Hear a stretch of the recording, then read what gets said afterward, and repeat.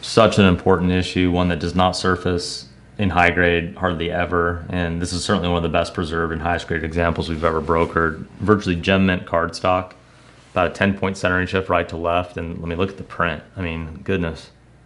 This card does not come looking like this. There's almost no flaws. There's microscopic pinpricks of snow, but I mean, man, I can't remember the last time one was printed this well. It's absolutely stunning. As mentioned, the cardstock being so immaculately well preserved. This is dagger sharp, no chipping, no wear.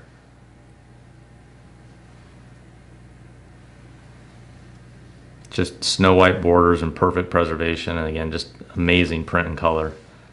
Back is well preserved, just like the front. It's just a gem. You want the best of the best from the vintage space. There you have it. It's one of the most important basketball rookie cards, probably a top 5, preceding Jordan's rookie in '86.